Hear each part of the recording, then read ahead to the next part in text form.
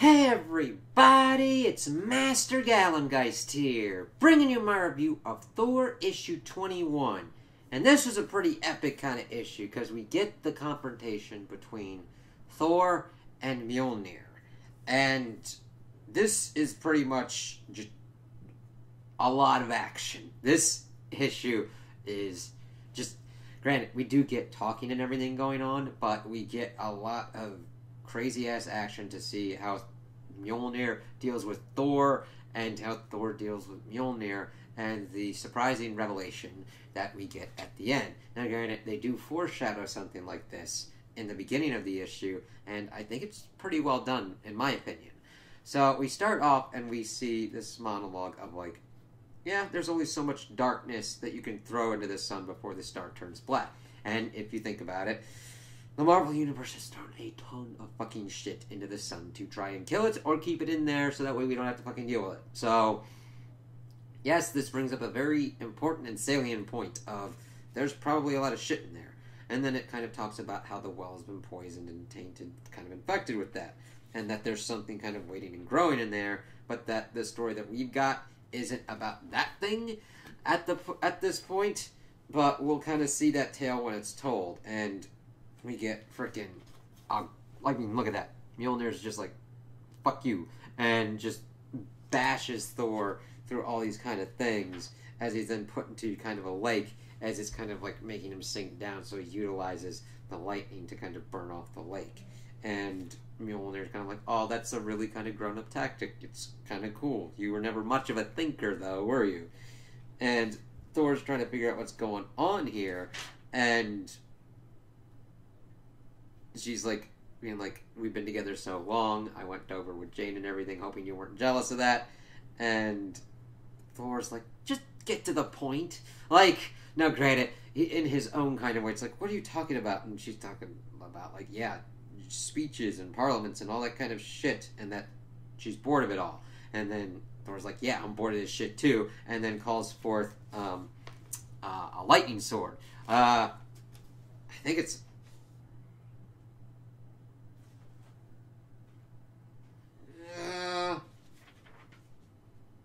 yeah, he made a sword out of lightning. It's even cooler than I thought. Yeah. So he called forth that. And then Mjolnir's like, yeah, I got this shit.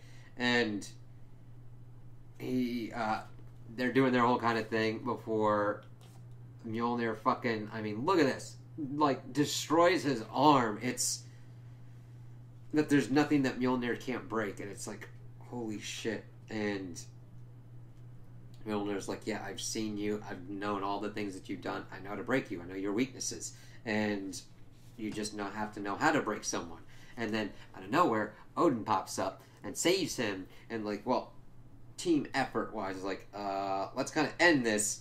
And they utilize Sif to teleport Mjolnir to his crazy-ass looking place, the farthest place from here. So, hopefully, we kind of learn about this place, because its design's really cool to me. Now, granted, I understand that's not important to the plot at this point.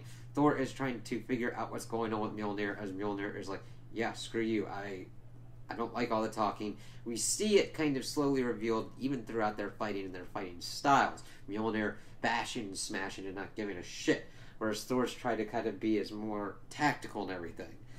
And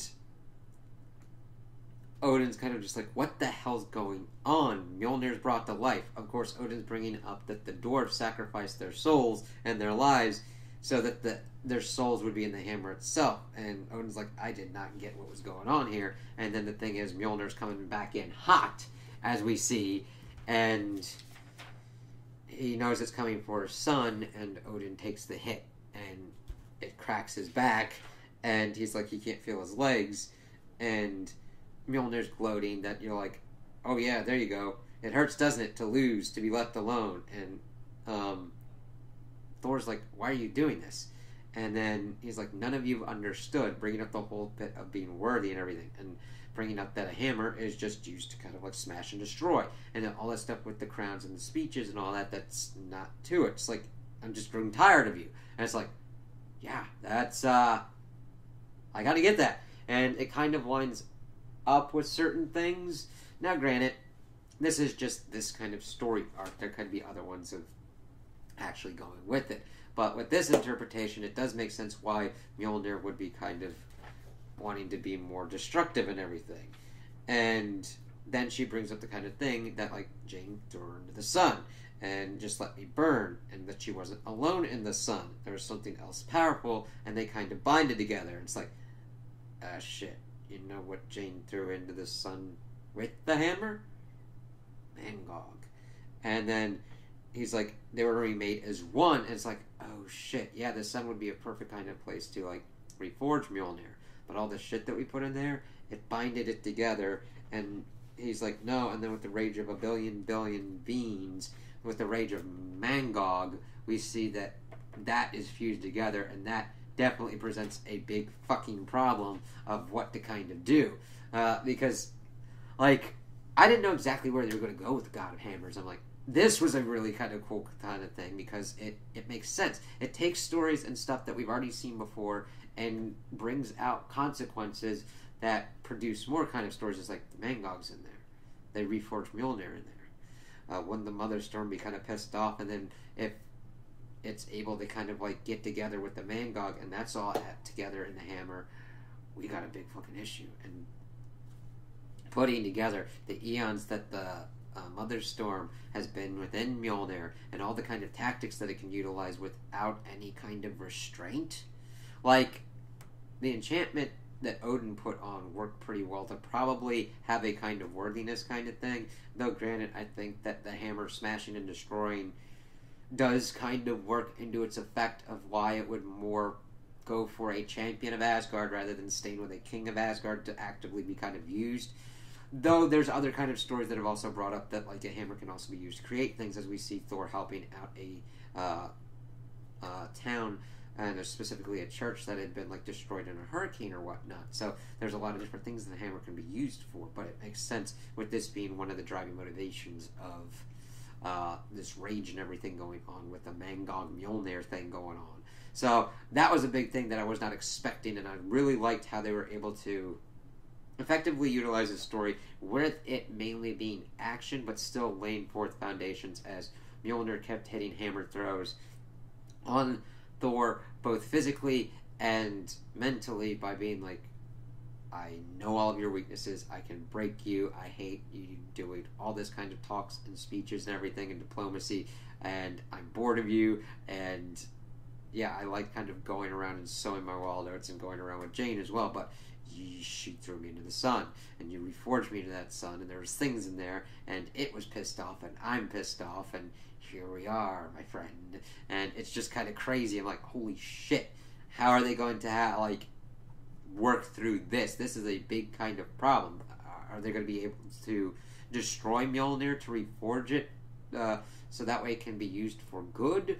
Would they even try and do that kind of thing again? Or would what's Thor going to kind of do with this? Because a lot of things are going nutty with what Mjolnir's been doing, going through the realms and breaking things with hammers and everything like that. And it's a really interesting story that I don't really know where it's going to be going, but I'm excited to kind of see where it will go.